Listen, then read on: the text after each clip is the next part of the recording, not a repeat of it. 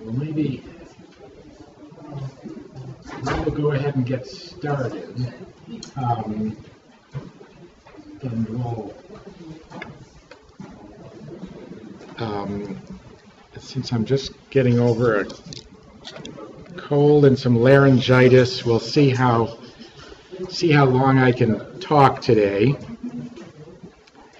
Let's see. All right. So, I'm going to talk about some endocrine, renal, other things related to a case, an actual case, patient I saw the first time about a year ago. And the patient is a 42-year-old woman, presented to her physician, family medicine resident, complaining of polyuria and polydypsia, started about 2 weeks earlier, and she reported drinking up to 12 liters of fluid or more daily. And her only other complaint was fatigue, which she attributed to her thirst and polyuria because she was up every hour or two at night and couldn't sleep. She did have mild intermittent headaches that were really unchanged. She denied any visual symptoms, rhinorrhea, history of diabetes, or any symptoms suggestive of anterior pituitary dysfunction.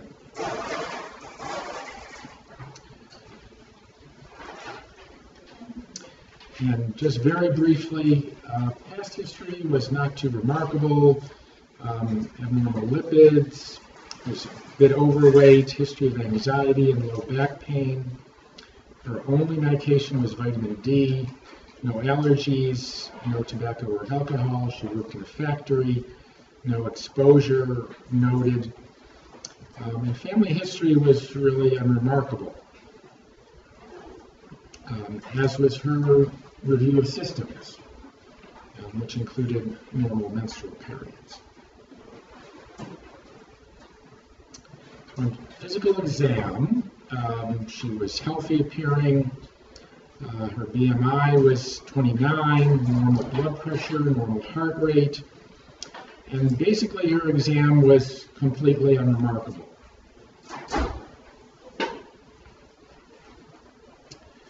Okay, so we have someone whose chief complaint is basically her only complaint, except for fatigue, which is polyuria and polydypsia.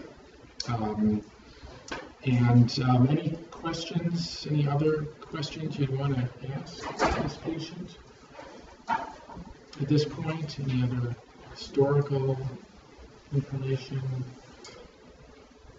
Weight loss,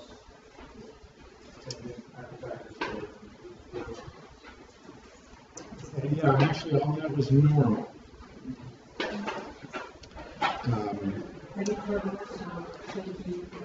No. Okay, so when we think about water balance, certainly it's important to consider that what we excrete is in large part what governs what we take in, at least when it comes to a minimum intake. And if you look at the water output, these are obligatory losses. You pretty much need to produce 400, 500 milliliters of urine daily. And why is that? Why do we have to produce 400 or 500 cc's of urine daily?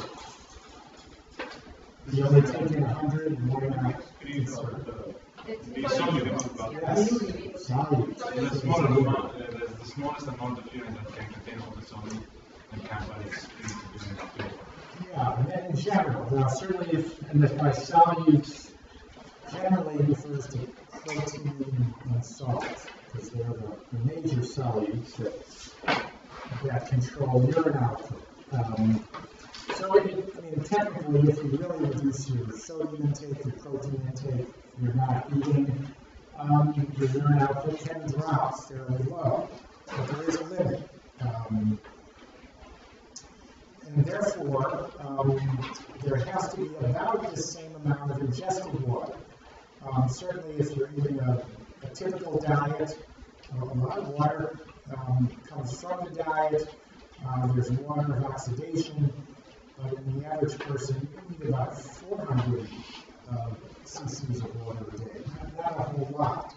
And then, of course, there's the elective water intake, and whatever you take in electively over here is usually going to come out over here.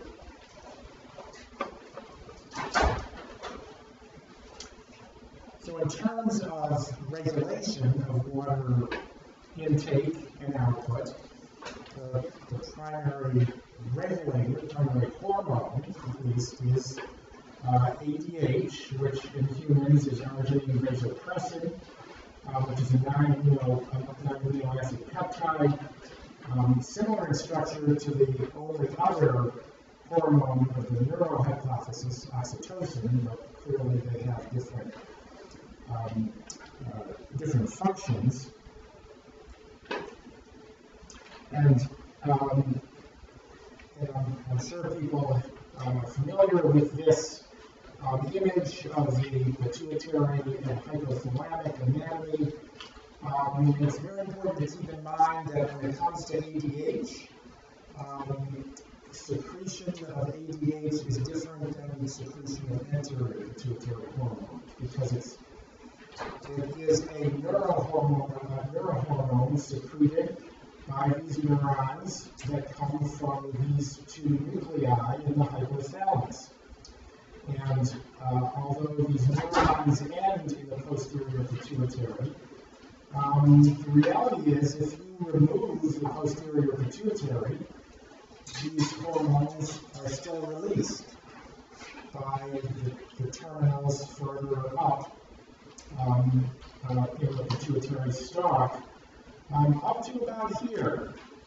If you destroy the neurons up here, then ADH is no longer released, or certainly up here or higher. Certainly the hypothalamus, there are lesions that will destroy these nuclei.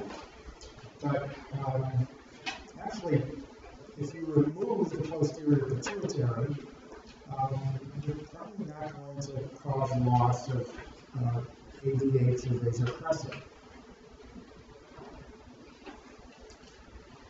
So ADH is regulated itself by two major stimuli.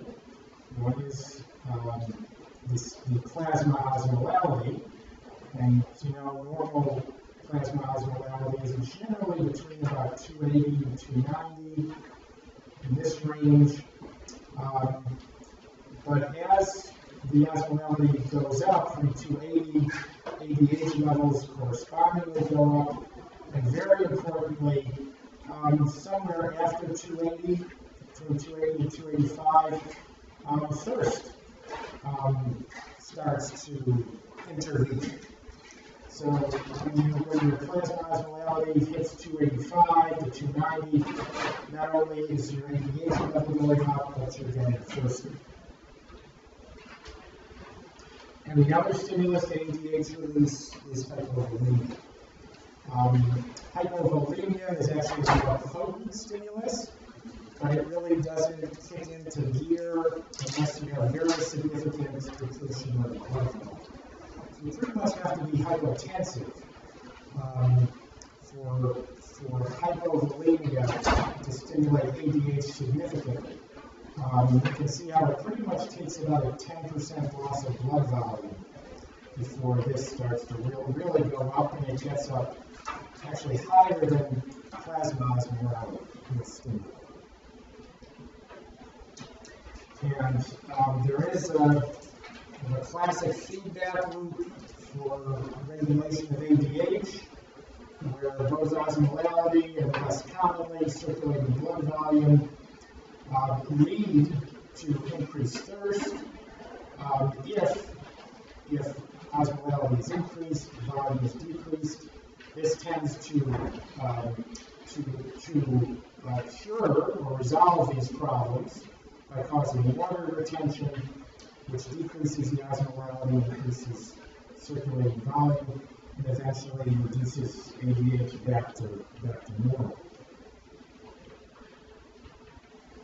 So if you look at the causes of polyuria in this patient, solute diuresis certainly is a classic cause. What would be the most common cause of solute diuresis?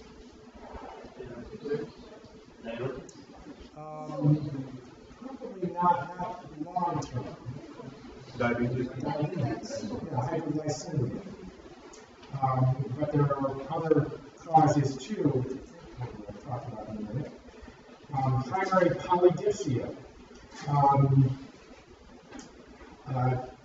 Not common, but tends to occur in people, actually with two types of people with often with psychiatric disturbances, especially if they're on drugs that cause dry mouth. The phenothiazines are classic for doing that. There are sometimes people with hypothalamic disorders, but often it tends to be people with psychiatric disturbances. Nephrogenic diabetes insipidus. Basically, diabetes, DI caused by resistance to ADH. Central diabetes is diabetes insipidus caused by ADH depletion or insufficiency. Typical causes of nephrogenic DI that you would see in hospital. Yeah, lithium is right at the top of the list. And anything else? Not uncommon. Hypercalcemia would be the other, probably most common cause, although there are certainly others. And then central diabetes, we'll talk a little more about. But in terms of other causes, we talked about hyperglycemia, high protein feedings. Again, protein is important solute. Saline loading. Certainly, low people with a lot of saline, the saline diuresis. Salt-losing nephropathies are sometimes considered, but actually shouldn't cause ongoing diuresis because of tubulo-glomerular feedback, which reduces GFR and therefore reduces blood flow to the kidney and tends to cause proximal retention of sodium. Post-urinary obstruction, so often people with prostate, probably occurs most commonly in people with prostatic disease, in which there is retention of sodium and other solutes. This is usually short term. And then we talked about primary polydypsia. And then central DI, which is a state of ADH deficiency, which results in a variable degree of polyuria. It can be total, it can be 100% complete, or it can certainly be partial. It's caused by disorders that involve the sites of ADH production. So that means the supraoptic or paraventricular nuclei can also involve just the osmoreceptors in the hypothalamus, so that's less common. It can also involve the superior portion of the neural hypothalamic pituitary tract. And of the major causes, this is kind of the typical list. There are certainly congenital causes, which are identified in infants and toddlers generally. Certainly trauma or surgery. The trauma, head injuries of any sort, not really identified as as a cause of DI until 20 or 30 years ago. So many tumors, both primary, such as cranial adenomas, or metastatic, classically lung and breast, and also some of the hematologic malignancies. And then there's a group of inflammatory infectious causes, Southline, Langerhans cell histiocytosis, Wegener's granulomatosis, and there are a few other rare causes. And if you look at the frequency of these different causes, and this pie chart is based on 3 different studies, includes children and adults, so we have to factor that in, but idiopathic occurs in about 40% of people. And much of this is probably autoimmune in nature. And as a term, most of you have probably heard of autoimmune hypophysitis or autoimmune involvement of the pituitary gland. This usually involves the anterior pituitary. But you can get autoimmune involvement of the pituitary stalk, the infundibulum, also called infundibulo-neurohypophysitis, which is responsible for probably a significant number of cases of DI. Tumor is 30%, trauma, smaller percentage, inflammatory, infectious, about 15%, and then some of this other birth injury, radiation, vaccines, and other things. So nephrogenic DI, we talked a little bit about. So it's basically ADH resistance caused by a subnormal response of the kidney to ADH and leads to a decreased ability of the kidney to conserve free water and concentrate the urine. And hence the colorless, low concentration of urine in these folks. And if we look at the effect of ADH in the kidney, so this is a kidney tubule. We're looking at this small section here. And if we look at the first step, the effect of ADH, it binds to its receptor on the distal tubular cell, which activates the cyclic AMP system, which then activates the aquaporin 2 pores, which translocate to the tubular side of the cell and allow water to enter the cell where it eventually passes out of the cell and into the bloodstream. And that's basically how ADH promotes water conservation. So if we look at nephrogenic DI, certainly, again, in younger patients, genetic causes are important. As you might guess, if you have gene mutations in either the receptor, the vasopressin receptor, the vasopressin 2 receptor, which is responsible for renal actions, the vasopressin 1 receptor is responsible for vasoconstriction. You can get nephrogenic DI, or if mutation affects the aquaporin 2 genes, that too can lead to DI. We mentioned hypercalcemia and lithium. Hypokalemia may also cause nephrogenic DI, and actually an important cause in pregnancy is the fact that placental vasopressinases will break down vasopressin, tending to cause a picture of nephrogenic DI. And there's one reason that pregnant women do tend to get polyuria and polydypsia. So getting back to our patient, these initial tests that were done about 10 days before I saw the patient were pretty remarkable in terms of glucose, creatinine, UN. the sodium was a bit on the high side, high normal, 144. TSH was normal. Serum osmolality was high at 302, and the urine osmolality was low, very low, at 100.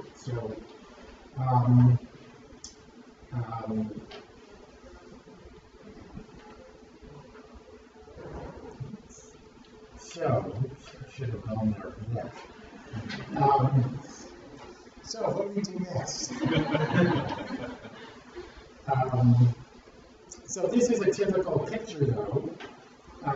You have fairly high, borderline high serum sodium, high serum osmolality without any evidence of other solutes that are responsible, and a very inappropriately low urine osmolality. Certainly should be much higher, certainly higher than the serum, to try to correct this hyperosmolality. So generally, the test to evaluate these people further to distinguish between the three major causes, once you've eliminated high solutes, primary polydypsia, pathogenic DI, central DI. The standard test is the water restriction DD-AVP or desmopressin test. DD-AVP is a synthetic vasopressin. Tends to be more selective for the V2 receptors, so it generally is used more than actual vasopressin, which also has to be given parenterally. But this is kind of the standard protocol, and it's really a two-part test. So first, water restriction, and then you give vasopressin. So, anybody have a thought about what the value of the water restriction is? Why do we need to do that? Or what's the benefit of kind of restricting water before people assessing the response to vasopressin? Sorry? Psychogenic. Yeah, so it is very important in terms of identifying people with psychogenic polydypsia, because they're really normal in terms of their ability to produce ADH and their kidneys respond. So, but you have to get them to produce endogenous ADH. And the only way to do that is to raise the serum osmolality to a level that stimulates ADH. And that level is generally a plasma osmolality above 295 or a serum sodium over 145. So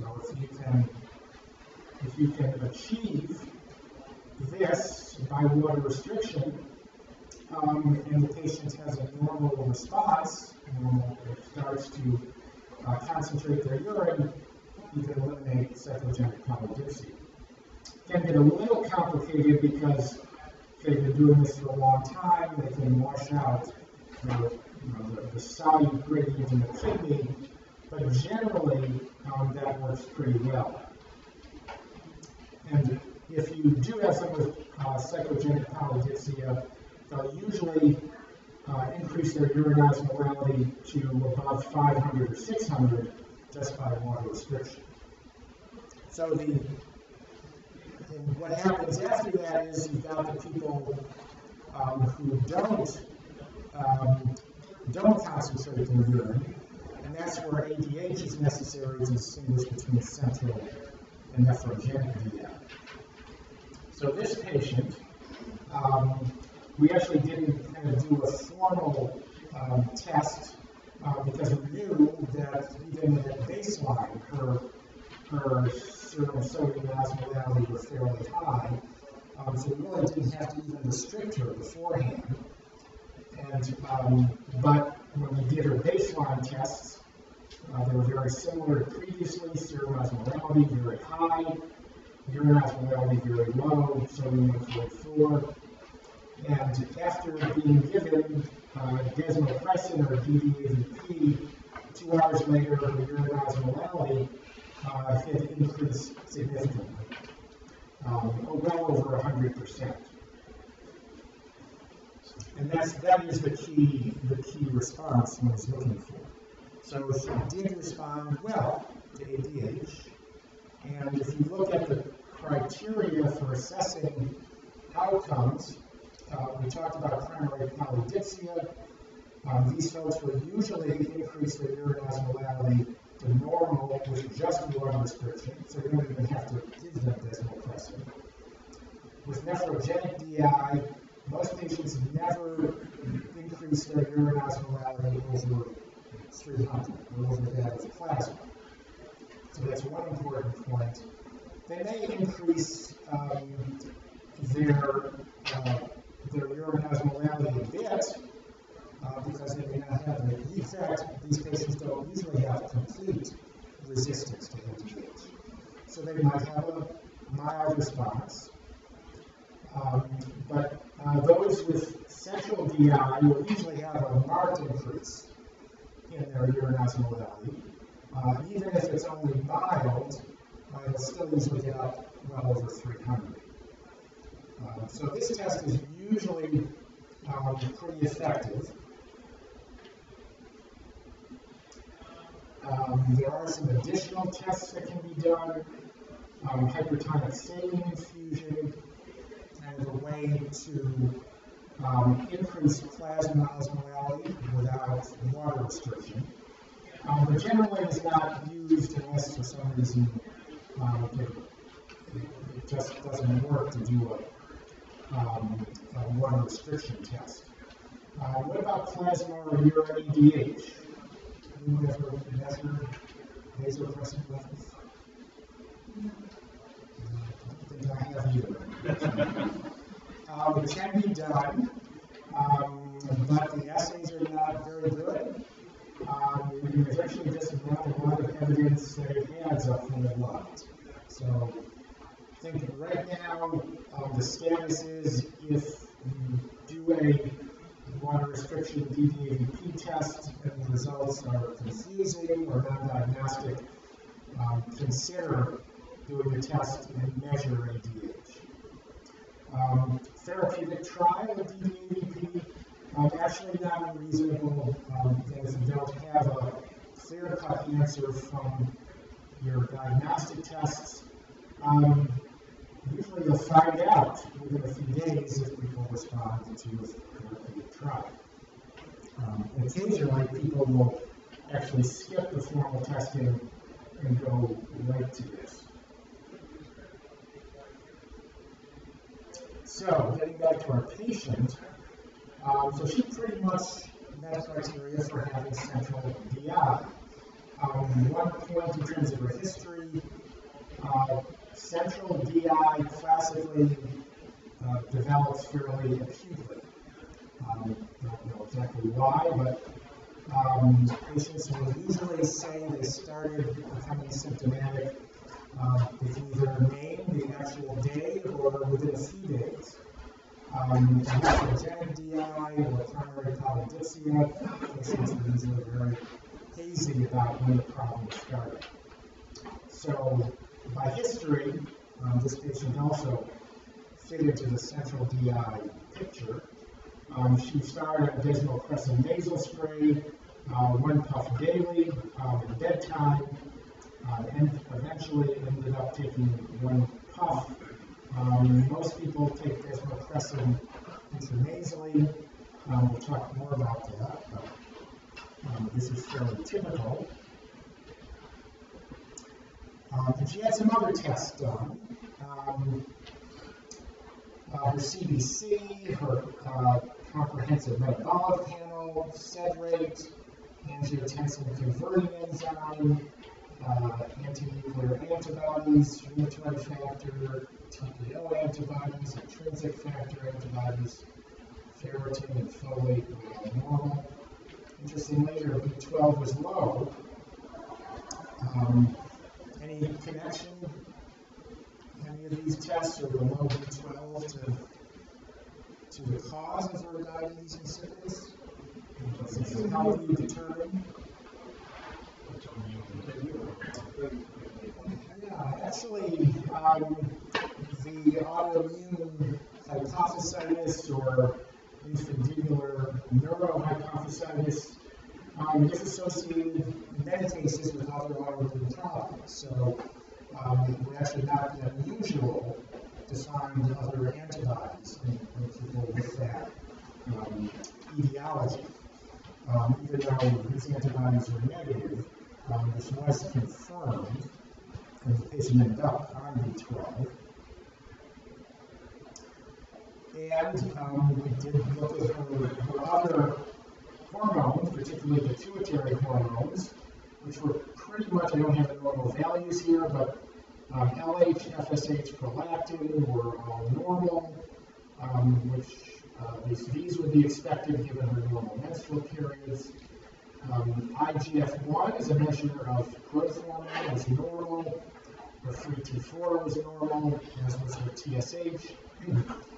And her AM cortisol, not kind of non-diagnostic, but not particularly abnormal, neither low nor high.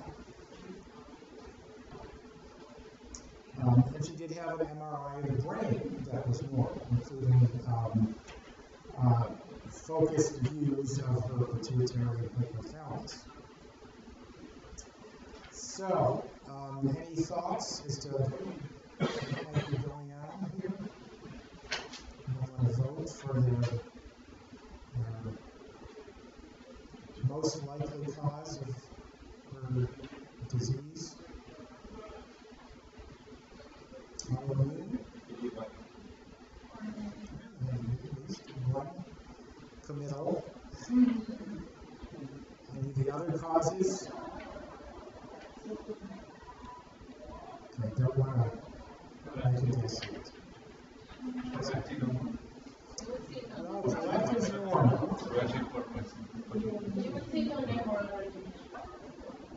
Yeah, and her, right, there was no abnormality in the area, no anatomical abnormality. So, but yeah, I mean, we don't, my thought was, certainly there was maybe some evidence of something autoimmune here. So, 3 months later, though, the patient missed a menstrual period. And at that time, so tests were redone. Her prolactin was high. Normal range, I think, was about 20. Upper limit of normal about 20, so not terribly high. Growth hormone is still normal. Estradiol level is low. So this is just about in the postmenopausal range.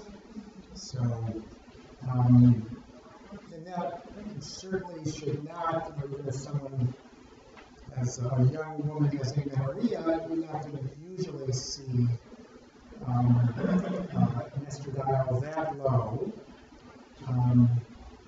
with a normal, actually these are normal LH and FSH. So what does this picture imply?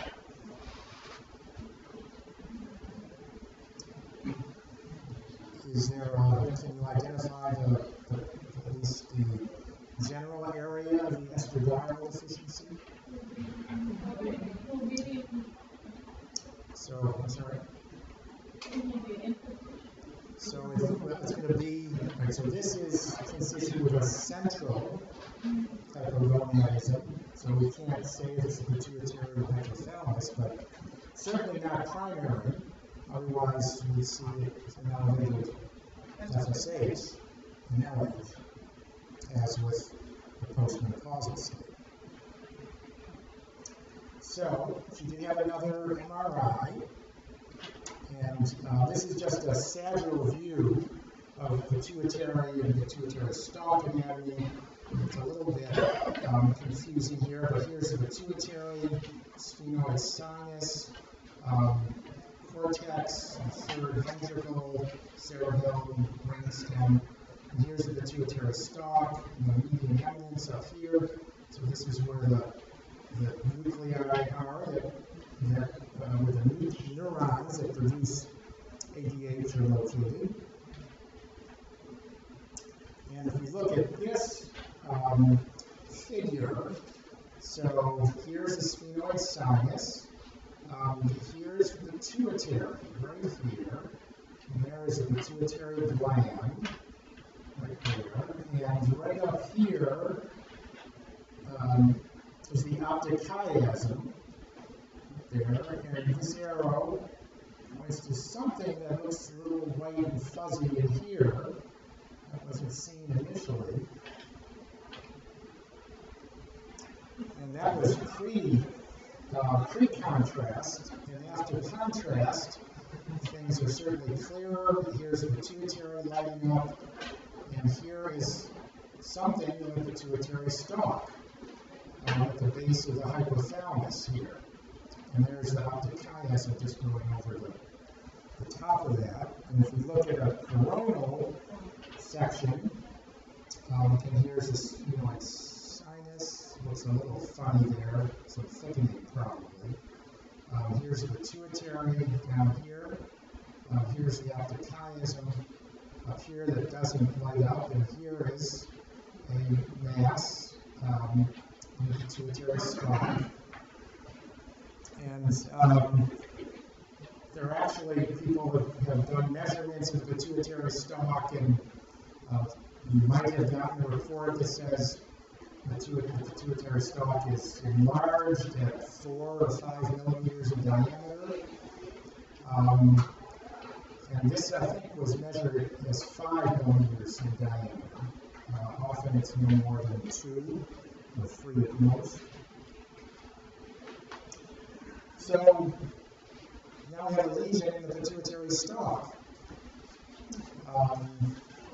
And if we look at least one study, though, which is fairly typical, of 65 pituitary stalk lesions, about a third in children, 2/3 in adults, about 1/3 turned out to be tumor or tumor-like, roughly a third inflammatory or infectious, and the other third were congenital. So in this patient, congenital is pretty unlikely. They usually show up early. So we're probably dealing with almost a 50-50 likelihood that this is either falling in one of these categories. So, and if we look at, and I'm going to skip the congenital, again, since it's very unlikely, but if we look at the inflammatory infectious category, again, we have this autoimmune cause, the INH, which is fairly common, sarcoidosis, up there on the list in adults, Langerhans cell histiocytosis, formerly called histiocytosis X, and other names, Wegener's TB, formerly fairly common, but no longer, and Whipple's disease, which is due to a bacteria, Trophorema whippleyi. Not a whole lot of cases reported of that. And then in terms of neoplastic lesions, germ cell tumors, certainly a major concern, especially in children and young adults. Craniopharyngioma is a specific type of tumor, often very large, has a typical cystic appearance, often on MRI. Again, metastases, we talked about some of these when we talked about DI. And then primary tumors, other primary tumors other than germ cell tumors, both malignant and benign, that can affect the pituitary stalk. And if we just look at children, again, the most common causes of pituitary stalk lesions are, let's see, hypoplasia has to do with congenital forms, But if we take away congenital forms, it's either Langerhans cell histiocytosis or germinomas. And if we look at adults, the variety is much greater, but many of them have INH or autoimmune disease, metastases are up there, sarcoids up there, lymphoma, leukemia, and then this is dwarfism, again, with a genetic cause, and a wide variety of other things. So, and this is just this is a photo of a male. For some reason, this often occurs in men more than women. But here's a coronal view, here's a sagittal view, here's a pituitary, and here's the lesion of a man with INH. Pretty similar, in fact, larger though than our patient. And here's another man with sarcoid of the pituitary stalk. So these lesions do tend to light up. So, getting back to our patient, she had a whole bunch of studies. All these studies, CSF and serum for beta-HCG, alpha-fetoprotein and placental alkaline phosphatase were all done because they're markers for germ cell tumors, some germ cell tumor types. Bone survey, visual fields, mammogram, chest and abdomen CTs. Nothing really impressive. But she was started on levothyroxine because her TSH was getting towards the low end of normal, as was her 324. There was concern about central hypothyroidism. And by this time, the patient was actually referred to the neuroendocrine center at Brigham and Women's Hospital. And they were following her. Her headaches were getting worse. She was complaining of blurred vision. It seemed that she was requiring more desmopressin, and that was somewhat subjective. So she ultimately underwent a biopsy of her pituitary hypothalamic lesion. And that's kind of the question of when to do a biopsy is a tough one. Biopsy basically means doing transsphenoidal surgery. So it's not kind of biopsy to be taken lightly. But there was concern about her progressive headaches and the rapid development of this lesion. So at surgery, the surgeon removed about a 12 millimeter pumpkin seed-like lesion attached to the posterior portion of the pituitary stalk. The pituitary gland appeared normal, and the lesion was removed from the stalk. And the pathology did show a subarachnoid lesion. Okay, and any votes as to what we're dealing with? Mesopharyngeal. Okay. It's a little louder. Meningioma. Possible. Here's line. Lesions. Sarcoid. Could certainly present like this. It could be. So, the section showed multiple nodules that were positive, that stained positive for Langerhans cells. And there was also a background lymphocytic infiltrate, which is not uncommon with Langerhans cell histiocytosis. So it does not necessarily mean she had both Langerhans cell histiocytosis and autoimmune, a separate autoimmune disease. And just very briefly, I'm not sure if you've ever received a lecture on Langerhans cell histiocytosis. Yeah, I never did. But it certainly is an interesting disease, and it's characterized by proliferation of clonal dendritic cells which actually Langerhans cells are a normal epidermal cell, but these dendritic cells accumulate in various organs, as you know. They were identified by the same person who identified the islet cells of the pancreas. He was a medical student who did this. Identification of the clinical syndrome began in the late 1800s. And this term, Langerhans cell histiocytosis, was adopted in 1987 to replace all these terms which were thought to represent the same disease. Initially, this term was used to represent these three different presentations. LCH was used to replace this.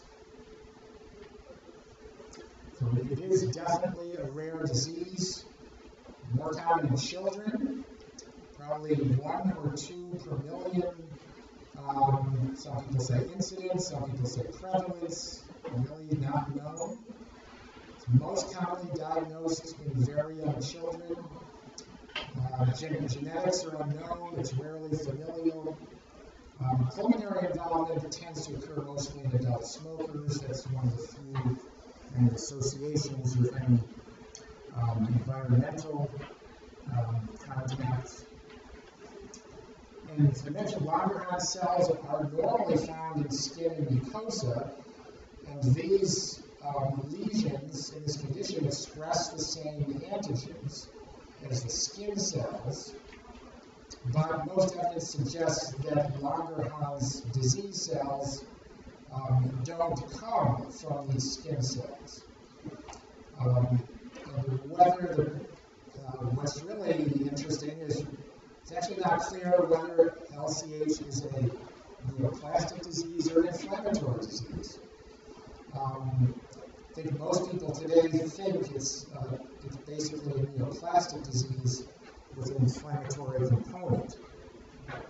And this is just a photo of the staining, the special stains for the protein langerin that these cells make. And this is an electron microscope view of a Langerhans cell. It has this characteristic folded nucleus, and these are the dendrites that stick out along the edge. That's where the term dendritic cell comes from. And these are called Burbeck granules that used to be pathognomonic of LCH, but are no longer necessary for diagnosis as long as you have this type of staining that this patient had. And just very briefly, the clinical manifestations of LCH, the extent of disease tends to vary by age. Very young children are at the greatest risk for acute disseminated multisystem disease involving multiple organs. Older children and adults tend to have more indolent disease, sometimes with just single organ involvement. And the frequency of overall organ system involvement, bone is clearly most commonly involved, skin next, and then lymph nodes, liver, spleen, and lung come next. And interestingly, there's a tremendous spectrum in terms of the estimated incidence of CNS pituitary hypothalamic involvement, from 5% to 50%, kind of depending on the group you're looking at. You can also get thyroid involvement, although that's rare. So when it comes to kind of in the Langerhans cell world, they tend to group endocrine and CNS involvement together. Diabetes insipidus is the most common CNS complication, but these folks can develop anterior pituitary deficiencies. It's almost always after DI occurs. And some of these patients will become panhypopituitary. They can also get hypothalamic involvement, They can become hyperphagic, obese, adypsic, at least partly, if not totally, so they can lose their sense of thirst, which becomes a real problem if they have diabetes insipidus. And then these other issues may go along with it. One concerning problem is the neurodegeneration, which occurs in a smaller percentage of patients. They develop cerebellar, basal ganglia, or pontine lesions that can cause gait disturbances, tremor, cognitive behavioral abnormalities, and other neurologic features, which is certainly can be a major problem with some patients. So, in terms of treatments, we talked just a little bit about this patient. Desmopressin is preferred over AVP, not only because it's more selective, but this can be given orally, although usually it's given intranasally. Sometimes pills are less potent, sometimes need to be taken 2 or 3 times a day. Intranasally, it's usually once or twice a day. In people with mild DI, sometimes just a low solute diet works reasonably well. It may not normalize urine output, but can certainly improve it. If you don't have much ADH, the amount of solute in the diet is what determines your urine output. So sometimes this helps, but patients have to be pretty dedicated to their diet. Thiazide diuretic may also help. And then there are other drugs, chlorpromide and clofibrate, tend to stimulate ADH secretion. So in patients who do have partial DI, this may help. Non-steroidals and carbamazepine can enhance the effect of ADH in the kidney. So sometimes they're used also, but in general, desmopressin clearly works the best, probably with the fewest side effects, and certainly with people with severe DI. And the goals, first goal is to reduce nocturia. With that, certainly sleep problems have a major effect on people's lives. And after that, the goal is to at least partially reduce daytime diuresis. Certainly don't want to totally eliminate the diuretic effect of the DI, because then one has to deal with the risk of water retention and hyponatremia. Hypernatremia is not usually a problem unless thirst sensation is impaired or access to water is limited. When thirst sensation is impaired, both hyponatremia and hypernatremia become serious risks, and these patients often have to live on very strict intakes of water. They often need to get their sodium levels checked on a weekly basis, or sometimes even more often. In terms of nephrogenic DI, the good thing about nephrogenic DI is it's usually not that severe, and often it can be corrected by treating the underlying disorder or stopping offending drugs, especially lithium, if possible. Thiazide diuretics work pretty well, sometimes with amiloride or without. Amiloride can help prevent potassium loss. In children, apparently, the combination of thiazides and low-dose nonsteroidals is often used to treat nephrogenic DI. And in people with partial nephrogenic DI, sometimes just giving them desmopressin will improve their response also. So giving them a pharmacologic dose of desmopressin may increase their renal response. So if we get back to this patient, She generally did well postoperatively, except she had a CSF leak intraoperatively that was noted intraoperatively that required an abdominal fat graft to seal the resection cavity. So again, one of the problems of doing biopsies and surgery, folks like this. Post-op, she developed adrenal insufficiency. She developed ACTH deficiency, resulting in adrenal insufficiency, and started on hydrocortisone. It was felt that this was probably transient and would probably resolve, although that's not clear yet if that's the case. She was continued on levothyroxine and desmopressin. She was evaluated at the Dana-Farber Cancer Center for LCH. I guess since the oncologists see these patients, that's probably the best indication that it's considered a neoplastic disease. And after looking at all her previous tests and additional tests, there was no indication that she had any evidence of LCH outside the pituitary hypothalamus. So she has not received any specific treatment for the LCH other than the treatment for her endocrine problems. So she's right now only surveillance is planned for her non-endocrine LCH issues.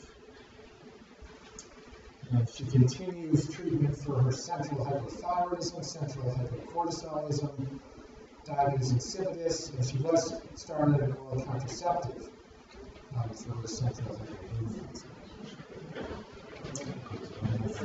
That's it. So, during questions.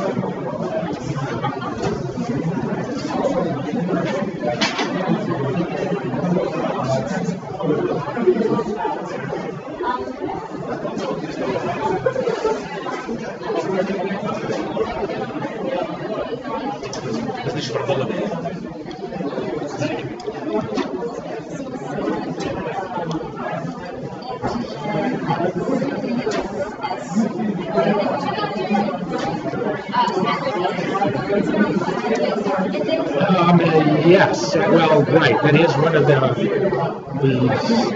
stains. But